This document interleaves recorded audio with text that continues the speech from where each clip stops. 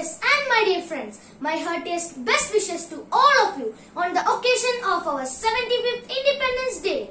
Today I am going to talk about science and technologies on this occasion. We know that science is base and technology is application of it. Let me acknowledge India's contribution right from inventing zero to bits and bytes. We know this is the age of artificial intelligence and cloud computing.